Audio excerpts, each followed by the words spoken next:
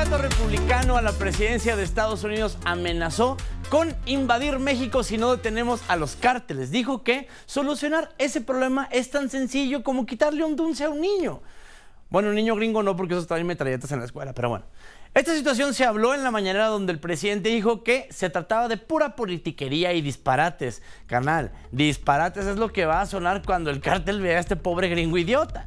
Andrés Manuel dijo que continuará la investigación del caso Ayotzinapa pese a las críticas. Sin embargo, los papás de los normalistas dicen que la versión que está dando el gobierno es una copia literal de la que dio el gobierno de Peña. Cuando les preguntaron cómo supieron eso, los padres les mostraron que la investigación estaba firmada por Yasmín Esquivel. AMLO también se negó a opinar sobre Marcelo Ebrard y su impugnación ante el Tribunal Electoral.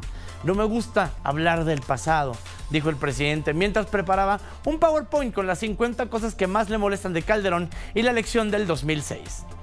El PAN denuncia a Claudia Sheinbaum ante el INE por hacer actos anticipados de pre-campaña en pleno Times Square en Nueva York. El INE le dice que por favor revise bien lo que acusan, porque al parecer no era una foto de Claudia, sino el póster de La Monja 2 solo en cine. El expresidente y tío que vende autos chocolate en Reynosa, Vicente Fox, se defiende de las críticas por sus comentarios antisemitas sobre Claudia Sheinbaum. Fox la llamó judía y extranjera a la vez y ahora declara que no es xenófobo. Fox, mira, ¿recuerdas ese momento en el que tus cuadros de la pared se mueven y los colores ya tienen sabor y escuchas a tu perro que te habla? Ese es momento de parar y dejar Twitter, compadre. El hijo del secretario de Turismo y diputado federal por Morena, Miguel Torruco Garza, anunció su registro en el proceso interno de la candidatura de jefe de gobierno de la sede 4. Los intelectuales dijeron, ok, creo que nos adelantamos, Gatell no era la peor opción. También, hablando de peores opciones, el papá de Checo Pérez, Antonio Pérez Garibay, se registró como candidato a la gobernatura de Jalisco. A continuación, varios comentarios al respecto. Señor, que todos seamos fans de su hijo no lo hace el candidato ideal. Si así fuera, Luisito Rey hubiera sido presidente 4 sexenios, güey. En la frontera de Tijuana, una reja colapsó mientras la reparaban cuando un grupo de inmigrantes, incluyendo un perrito, pudieron cruzar a Estados Unidos. Cuando detuvieron al perrito, le preguntaron por sus papeles y respondió, sí los traje, pero se los comió un humano. Y el día de hoy tenemos a Teresa Soto con toda la chisma en su sección. Fíjate, Chumel, hoy es martes 27 de septiembre, son pasaditas las 3 de la tarde, está usted en su casa, está usted trabajando, le salió un punto rojo en la frente mientras hablaba mal de los cárteles. Así es, ya está usted en la radio de la República. Yo soy Chumel Torres y no te preocupes, México, yo te cuento qué está pasando. Me acompañan como siempre mis amigos Gabriel Mimí, Osvaldo Casares, y vamos rápidamente con la información que le tenemos preparada para el día de hoy. El día de ayer se cumplieron 9 años de la desaparición de los 43 normalistas de Ayotzinapa en Iguala, Guerrero.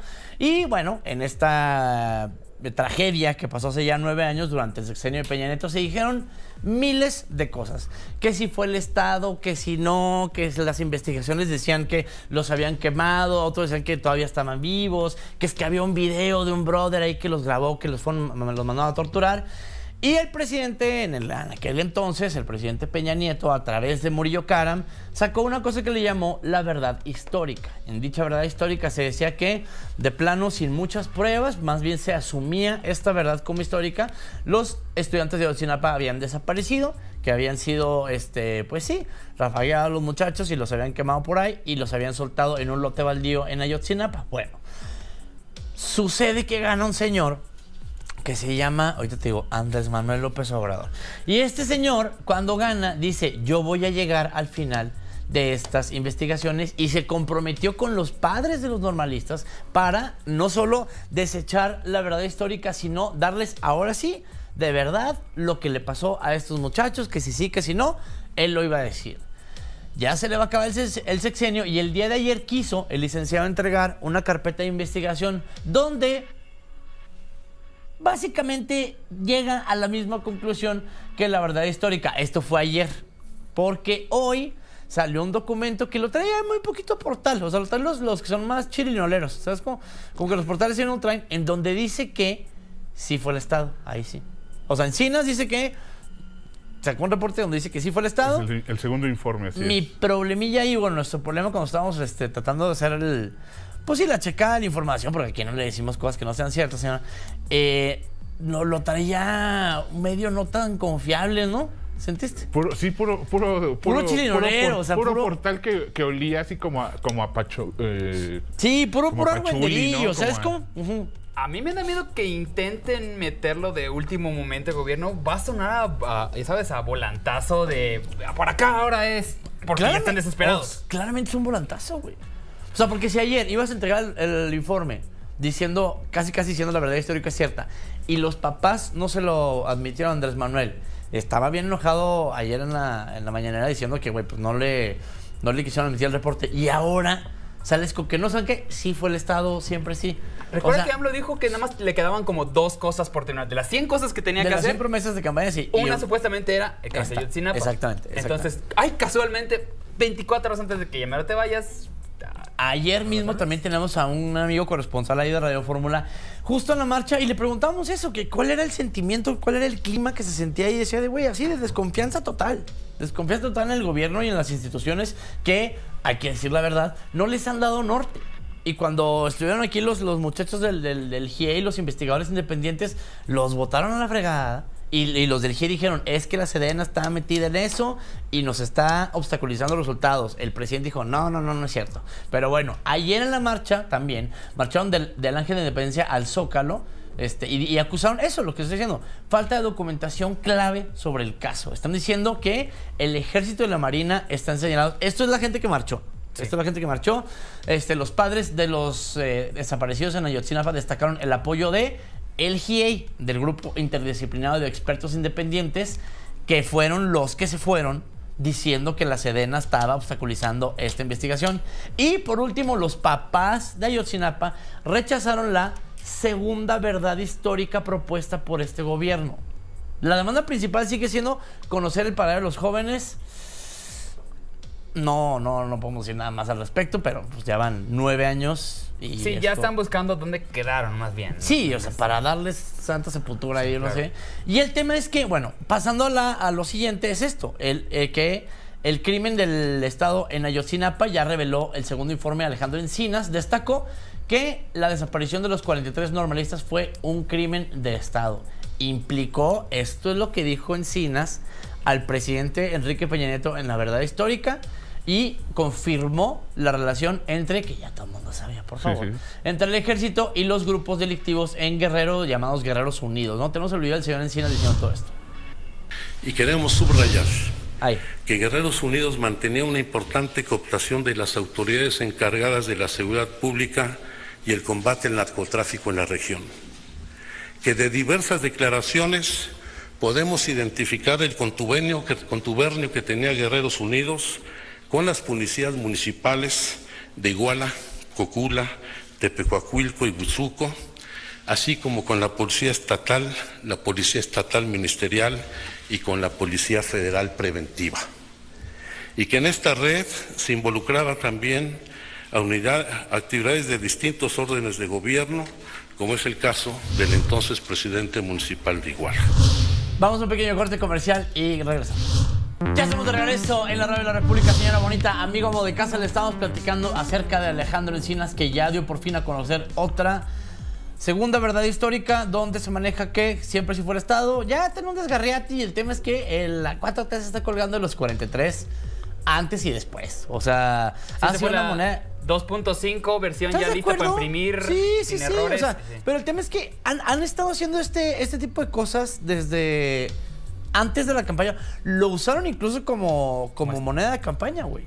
¿Estás de acuerdo? Desde el principio. Y ahora que ya les llegó el agua, la lumbre de los aparejos, ya están diciendo no, es que sí fue el Estado, pero el otro Estado, el de antes que nosotros. El Estado, pero el grande, pero no el chiquito, porque los de Iguala y el local y el estatal. Y luego cuando le dijeron, es que usted era amigo de el de Iguala. No, claro que no. Y le sacan la foto, nomás que esa foto ya no vale. O sea, es una manera muy fácil. Siempre hay una manera de que se cubran. Siempre hay una manera.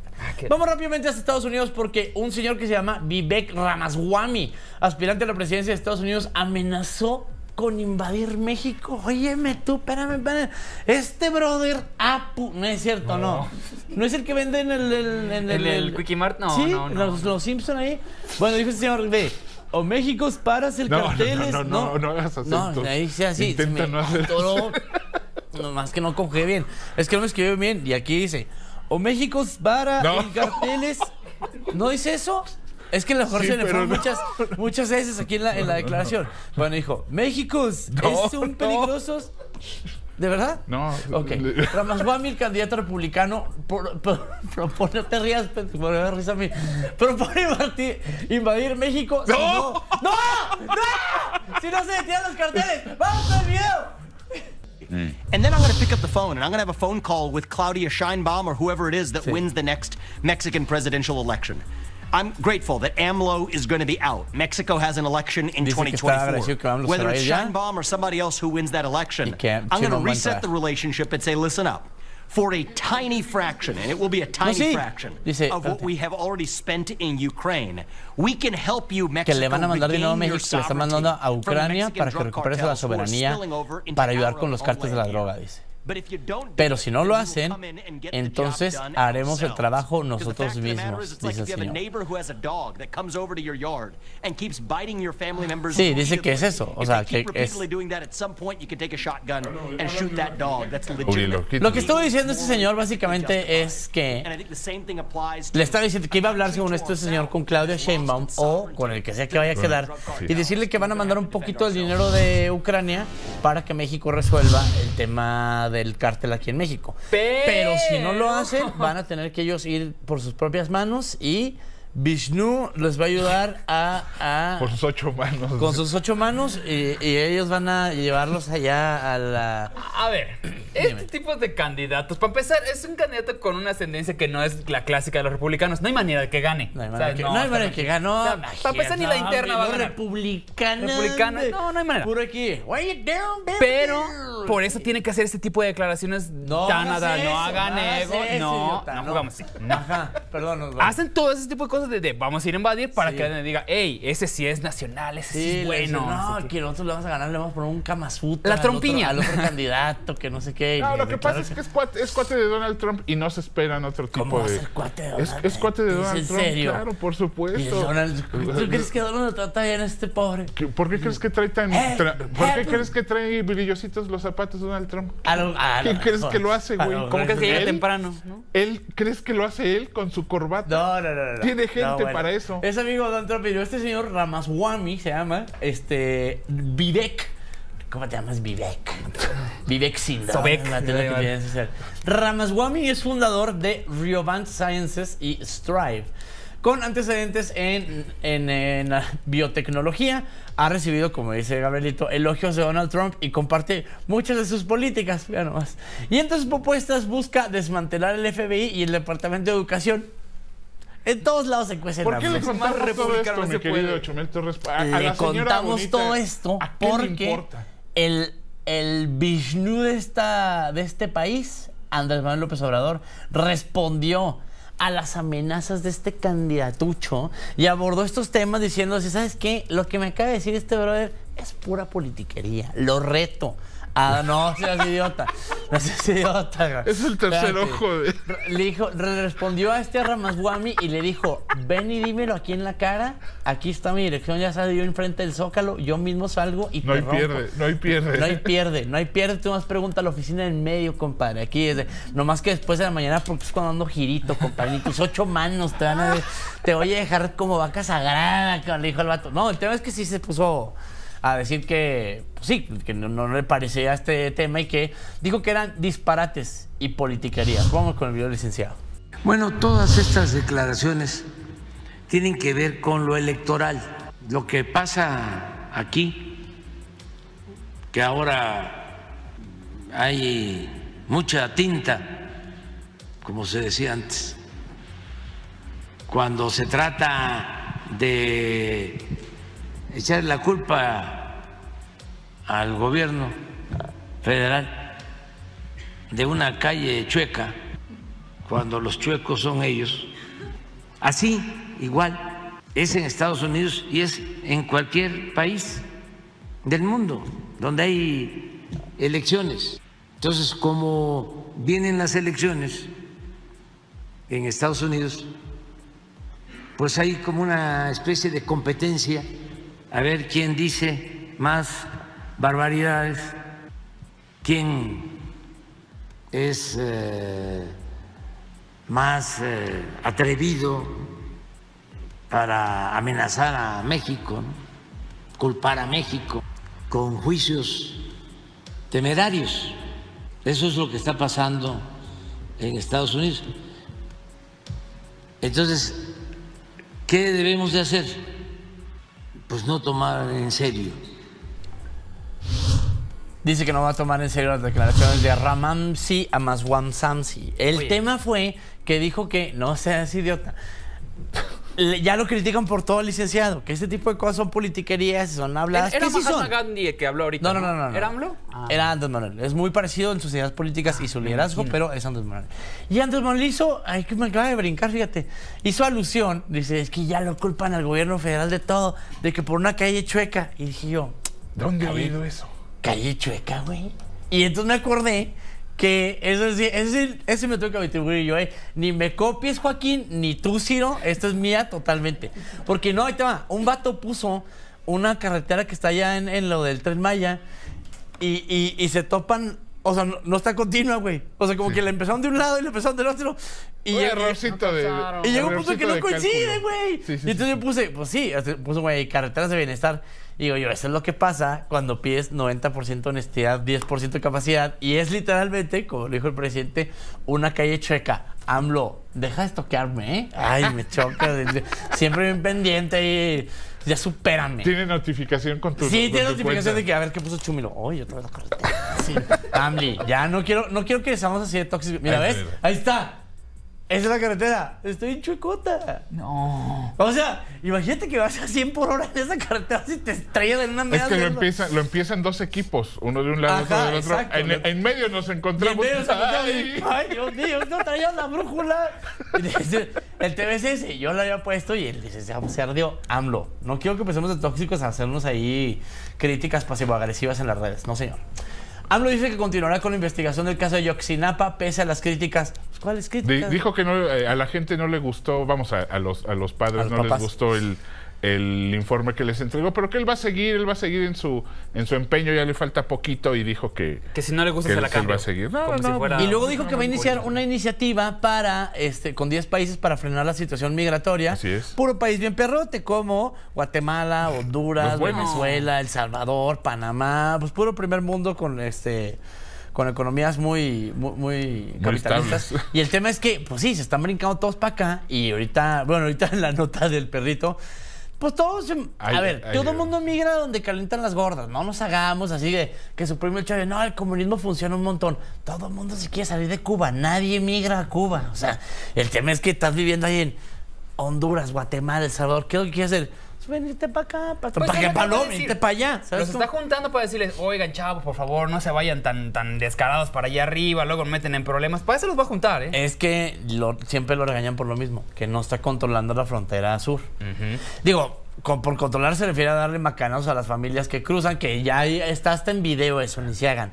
Pero bueno, esta semana estuvo bien cañonzota, porque hubo así desaparecidos y muertes y culpados y un montón así, todo teñido en sangre. Y la secretaria de Seguridad está diciendo de la regularización de los autos chocolate.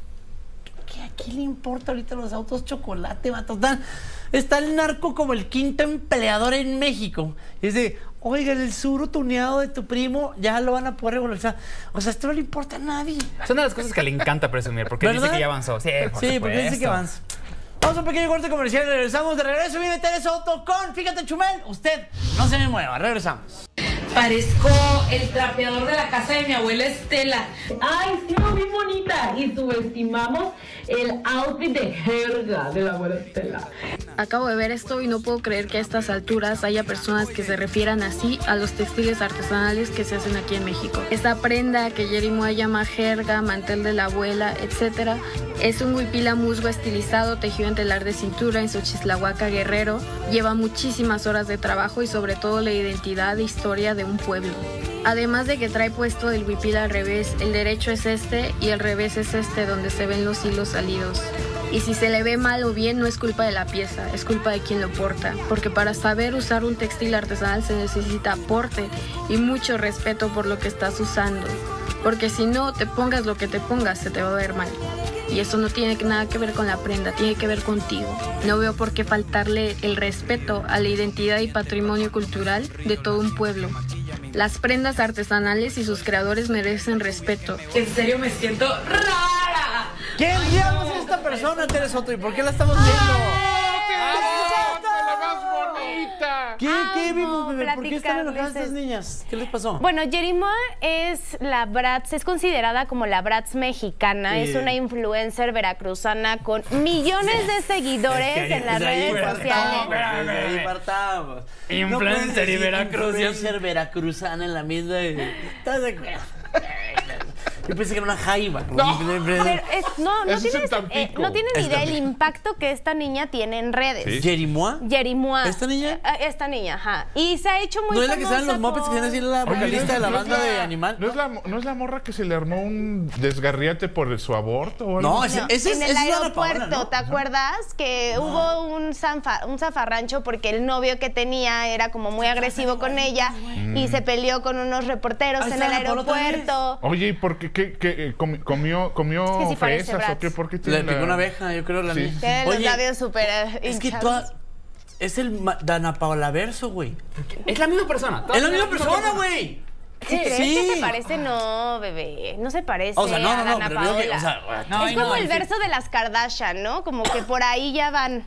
Bueno, pero Xochitl Gálvez que le reclamaba ahí del... No, es Yuri. No, del... Es que Yerimoa fue criticada por usar esta prenda del huipil, que es una prenda con mucha tradición mexicana, con una gran cultura, y pues hizo comentarios muy despectivos con esta blusa que trae puesta, que la activista y defensora de los artesanos, Luz Valdés, pues salió a defender este tipo de prendas. Hemos visto a muchos políticos, como a Claudia Sheinbaum, a Xochitl, que la usan, porque es una prenda que llevan horas para poderla hacer con distintos diseños. ¿A quién?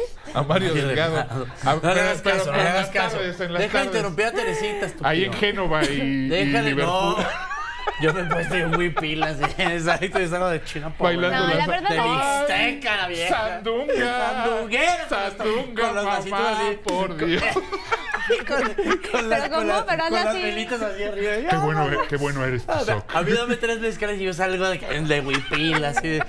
A ver, Tizoc. Sí, pero tú no dirías que traes una jerga puesta. O sea, no le faltarías el respeto a las mujeres indígenas que se llevan horas haciendo estos diseños. O sea, creo que eso fue lo que más le molestó a la gente. La apropiación, no lo que le llaman la apropiación cultural. No creo. Es que, ¿sabes qué? Les voy a contar algo. Si le hubiera dicho esto Yaritza y su esencia, lo hubieran crucificado. Sí, cierto. O sea, porque ella hizo un comentario que no le gustaba la comida mexicana, pero ella sí está faltando el respeto a las mujeres indígenas, llamando a esta prenda una jerga, un trapo. Y aparte, pues yo creo que falta de conocimiento, que aparte la traía al revés, la blusa. A ver, no es el lápiz más afilado de la caja. La inteligencia no entra por ahí. Si no sabes distinguir si una prenda está al revés o al derecho, manito... O sea, sí, no tiene porte. Sí, no, déjate el porte, güey. No sé distinguir. Y me dices que es muy famosa esta persona. Muy famosa. Con millones de seguidores. TikTok, 12 millones, 7 millones. Pero bueno, vamos a cambiar de tema porque qué bien me siento de no tener ni idea de esto, Teresita. ¿No? O sea, bueno, de la que sigue sí tienes idea. Todo el mundo conocemos a Lin May. A la vedette, bailarina, muy famosa. Acabas de hacer una nota de ella, ¿no? No fue, Narea. Sí, justo, hicimos la nota de ella. No, esta que acaba de pasar. No, esa es la Yerimoa, igual. No, por se parece, ¿no? Ay, no, estamos viendo. Dale unos añitos. Pues es que ahí van con expectativa, realidad. No, es el paso natural, padre. Oye, que he estado viendo que en las redes sociales ya comparan a Ninel Conde con Lin May, porque ya va, pues ya con las cirugías ahí van, parecen. Nada, te la cara, Teresa, ¿eh? No, yo no me la... Es que luego los empiezan a picar y lo hace. Es que está de moda la medicina estética, pero déjenme les cuento rapidísimo porque Lin May, literal, la agarraron, la azotaron, la estrellaron. ¿Qué? Sí. Estamos viendo en pantalla un video donde pues está en la grabación de una película y uno de los actores que se creyó pues un bailarín experto carga a Lin May, pero no la alcanza a sujetar de la cintura, que literal termina Lin May azotando su espalda con la cabeza en el piso. Un tremendo golpazo que se llevó y la dejó caer.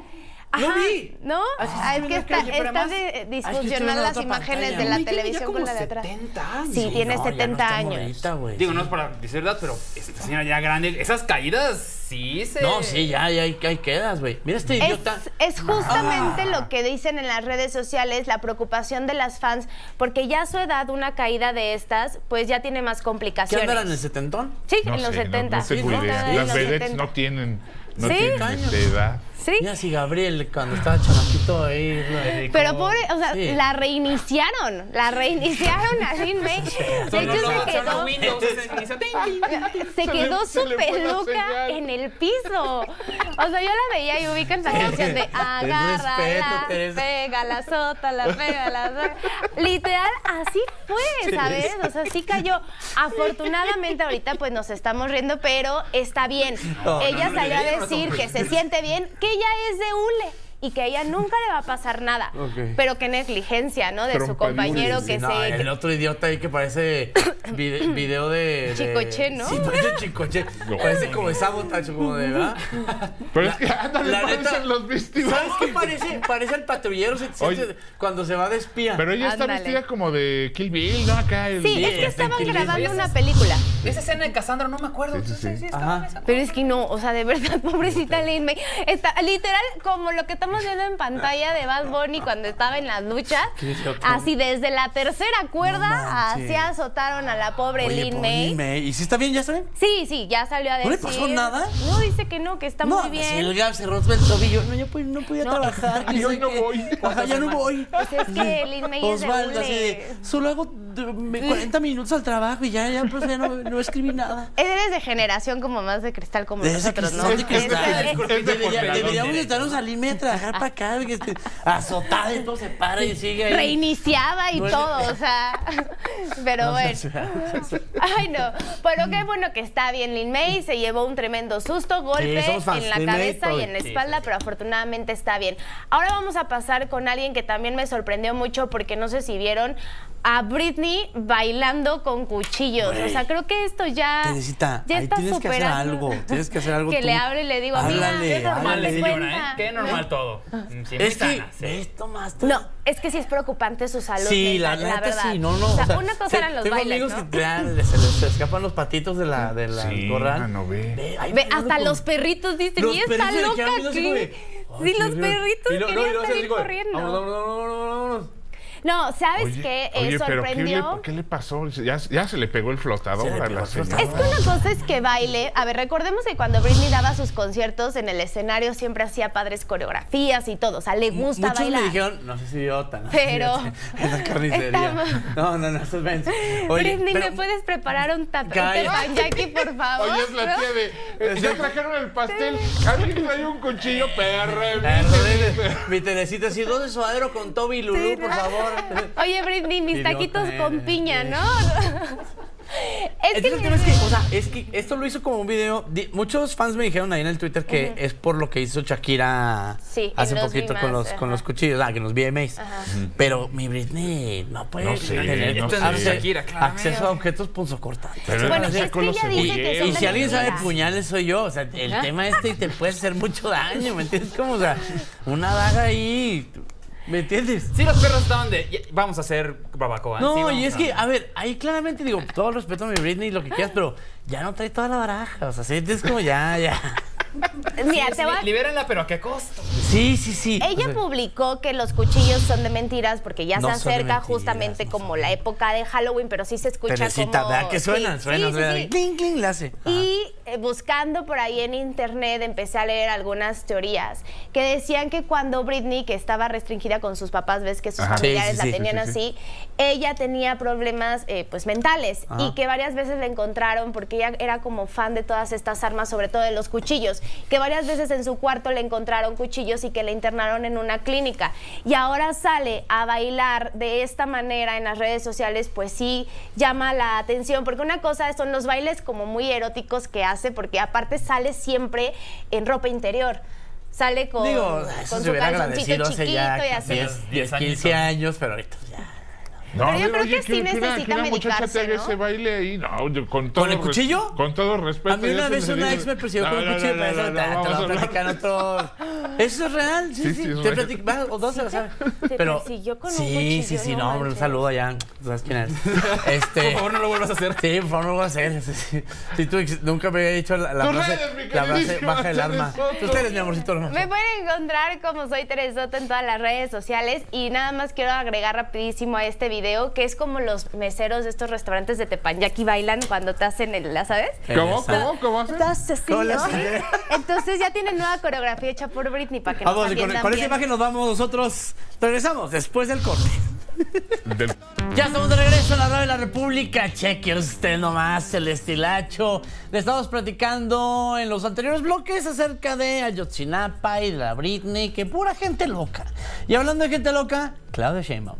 Claudia Sheinbaum es denunciada por el PAN ante el INE porque resulta ser que no sé qué diablos tiene que andar haciendo allá, pero salieron anuncios anticipados de precampaña de la señora Claudia Sheinbaum, la candidata por Morena, en Times Square. Ahí nomás. Ahí en Nueva York, ahí están todas las pantallas del titipuchal de las series de Netflix y todo así. Y sale Sheinbaum. ¿Qué está queriendo? Ahí está. Qué cosa tan rara. ¿Para qué? No entiendo la razón. Digo, no es como que los gringos así medio de, mira, la monja 2. O sea, no va a pasar eso. O sea, ¿qué? No. Es Claudia, decía ahí en los... It's Claudia. It's Claudia. It's Claudia. Dijeron, no. Ningún gringo va a decir de, I wish si fuera mexicano para votar por esta señora. Que se por favor, quiero ser mexicano para votar por la señora. Y entonces el tema es que le preguntaron a la Sheinbaum, me dijo, no, yo no sé quién es el que está poniendo eso, dijo. Que no sabe, que fue ahí un vato que decidió gastarse los cientos de miles de dólares que ha costado. No, hasta eso no cobran tanto, sí. Y ya sabes, el condenado de animal político de Metiche fue a preguntar en cuánto sale el spotcito. Tampoco están tan caros. Sí, está barato. Tampoco están tan caros. Lo que sí dijeron estos señores que se dedican a poner los anuncios es que ellos no permiten que poner anuncios políticos en esos letrerones.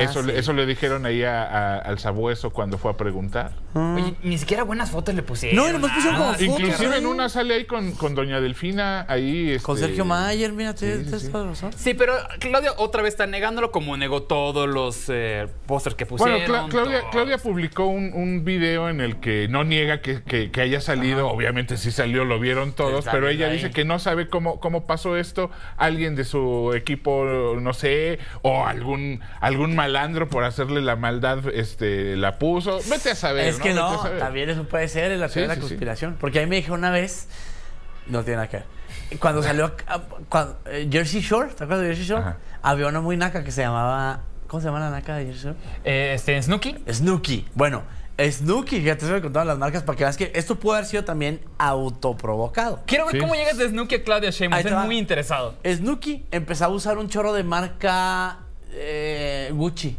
Ok. Un chorro de marca Gucci, así.